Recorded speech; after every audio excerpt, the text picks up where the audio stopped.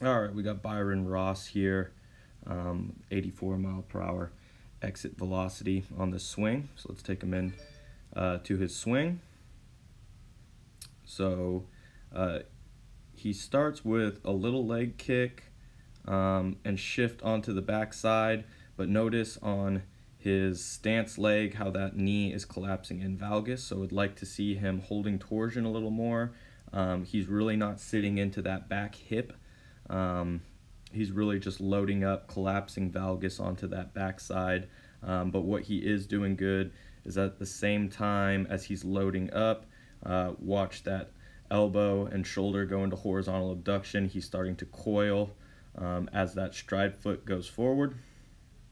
So now he's going to go into foot plant, and he does a good job of really pulling apart his hip from his shoulders there into that horizontal abduction and coiling up into front foot strike. But in that positioning, like I said, he could have done a much better job of holding torsion in his back leg, loading into that big back hip. That would help him significantly with his back hip drive to power the kinematic sequence. As he goes into swing initiation,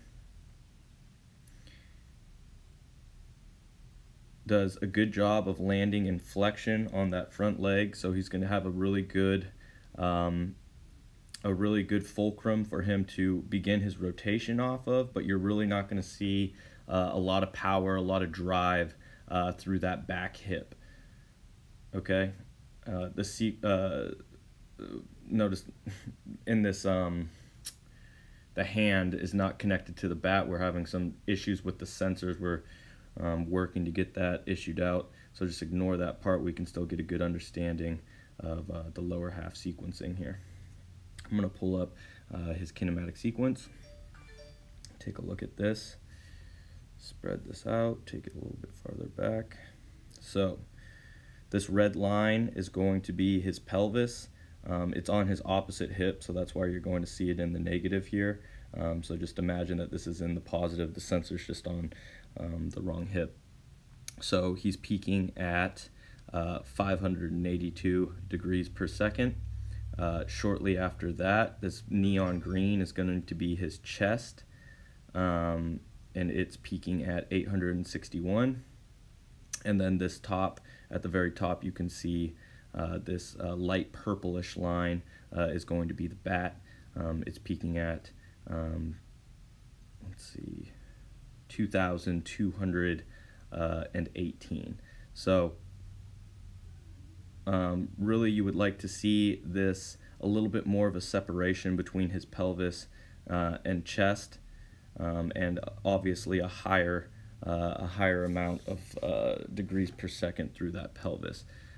So I believe if he had done a better job of holding torsion in that back leg, loading more into that back hip, producing force off of that back leg to drive that hip through, not only would we see the pelvis peak higher, chest is going to peak higher, and ultimately bat is going to peak higher as well. But he does an extremely good job of counter rotating into front foot strike, and then landing in flexion, stabilizing, extending that front leg, and finishing through the ball, producing an exit velocity of 84 miles per hour. So some of the big takeaways for Byron was he's 6'3", 141 pounds when he came into camp. So adding weight, it was going to be significant for him.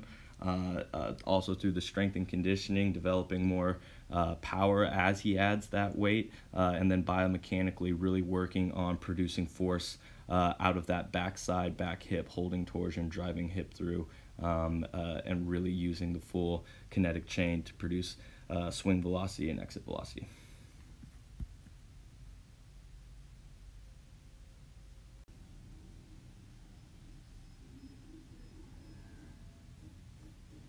All right, we've got Byron Ross here, position player, outfielder, and this throw was clocked at 73 miles per hour. So let's take him into this throw.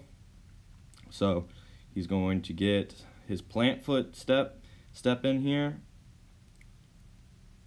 Okay, and then he's going to add another shuffle right here. So he built up a little energy through a run-in already. So let's take him in to his stride. So he is, again, like we saw in the hitting, if we look at this back leg, he's collapsing into a valgus position. He's doing a better job of sitting into his back hip here, but that back leg is going to be extremely hard to produce force through that broken valgus position. So ideally seeing him hold more torsion, even sitting lower into that back hip, lowering his center of gravity, and also we start to see his trunk start to fall ipsilateral. So he's beginning to fall inwards, and he's going to start trying to produce force from this broken valgus position. So here he is beginning to try to drive out of that position. At the same time, he gets into a very, very excessive horizontal abduction and really not a lot of thoracic rotation to be able to support this. So this is going to be getting him into a vulnerable position here as he goes into shoulder rotation. So we see him trying to drive out of that back leg to get the hips to go in front. But since he didn't have enough energy and he was driving from that broken position to drive through the hips, he's not going to get a ton of hip to shoulder separation. Let's pull up his hips and shoulder lines. Okay, so he's going to get a little bit of hip to shoulder separation here, but what we're seeing is that arm going so far into horizontal abduction, it almost looks like, you know, a chicken bone at this point, and that energy not driving through the hip, not getting that hip to drive through enough. And then if we pull up this graph, I can already see he's really early trunk rotating with that lead arm. So let's pull up his kinematic sequence here. Take a look at this. All right, let's see, where's his pelvis at? Okay, his pelvis is peaking here. All right, this red line is his pelvis. He's peaking at 667 degrees per second.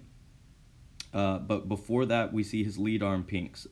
So this is this blue line is going to be, I know it's kind of hard to see here, I'll pull this apart. So this blue line is going to be his lead arm. It's peaking before his pelvis, chest, and throwing arm. So that's really showing he didn't have enough energy moving through his lower half, so he's going to start pulling with that glove side to try to create more of that energy. Then he goes into his pelvis, 667 degrees per second, then goes to his chest, which looks like it's peaking at about 930 degrees per second, and then chest and trail arm are pretty much peaking and going off at, trail arm being his throwing arm, going off at the same time. Trail arm is peaking at 1614 degrees per second, and then finally his trail forearm peaks at the highest. So really what we're seeing, that lack of energy being driven through the hip to get that hip to go forward. He's still slightly in a closed position. Let's start getting him more into that shoulder rotation. So as he gets into his throw, let's see, about there, the hip to shoulder separation is gone, and what we really see is aggressive arm drag. So a lot of hyperangulation, which is going to be extremely hard on that shoulder and elbow as he goes into his throw. Let's take a look at the front leg. Landed in decent flexion. Doesn't really stabilize, extend, and then as he finishes, he's falling over that front side. So he didn't stabilize and stop that energy completely effectively, extend back into the trunk to get to accelerate that forward trunk tilt, which would have, you know, increased ball velocity alone on that, and also given him a more stable fulcrum for him to initiate the shoulder rotation off of. So big key takeaways from it. Driving from that valgus position, didn't have enough energy coming up through the drive leg. Since there wasn't enough energy heading towards the target through the drive leg, producing linear force, he really aggressively had to pull glove side, which is going to cause that hyperangulation. Also, he's very aggressively horizontally abducting his throwing arm. That's really just him trying his best to separate and delay that arm as long as possible, but that's going to be extremely unhealthy on the arm.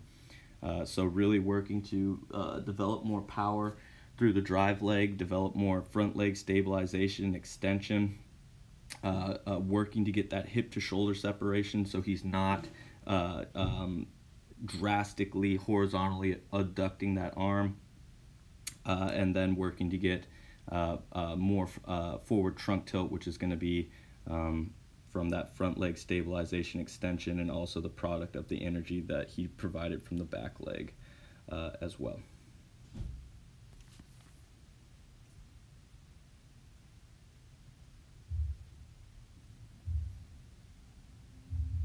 Okay, we have Byron Ross here.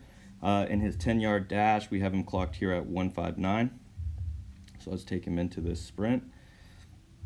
So again, looking at drive leg, still collapsing on that, collapsing off of that back leg. It's in a valgus position to start. Would like to see him holding a little bit more torsion. Also, too, he's starting really vertical for a steel break. Would like to see a little more flexion in the knees and in the hips initially to start. Going into his starting style, he's really utilizing a jab step. I don't like the jab step. A lot of studies have shown it's the least efficient form of a steel break, so I'd like to see him utilizing more of either a crossover step or a drop step. That jab step is just, it's too inefficient. It's almost like if you're on the mound and you're swinging that front leg to produce your initial force, as opposed to driving off of the back leg. So that's what you really see here, is that front leg swinging out. Now he's going to step, and he's really relying on that left leg to produce the force, as that back leg has been pulled out of its out of a good load position. So he'll just get a little kick off the back leg. Now he has to absorb on that front leg and really rely on that leg to begin producing force. Whereas with a crossover step or a drop step, you can begin producing force in the direction of the base much more quickly. So going into his next steps, he does a pretty good job of creating triple extension and drive. We could do a better job of, well, he's doing a pretty decent job of a forward lean, but I think we could get better with his forward lean.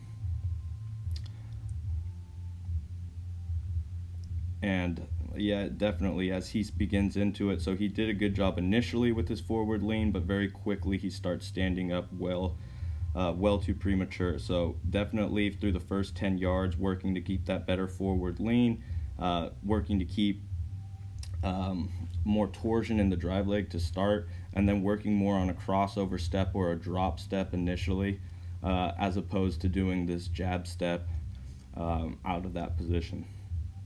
Again, Byron's a really quick athlete, came into camp at 141 pounds, left at 171 pounds. So adding that size, we knew was going to significantly help with his throwing velocity, sprint speed, and exit velocity. All three of those went up. His throwing velocity went to 88 miles per hour. His exit velocity went to 90 miles per hour. And his sprint speed, I believe, went down to a 1:51. So all of that force really helped him produce more efficient power through every detail of his baseball game. So sprinting, throwing, and hitting. And biomechanically, like I said, he was doing things somewhat decent, just needed a few little tweaks here and there, but definitely adding that power through the weight training and the nutrition was significant for his success.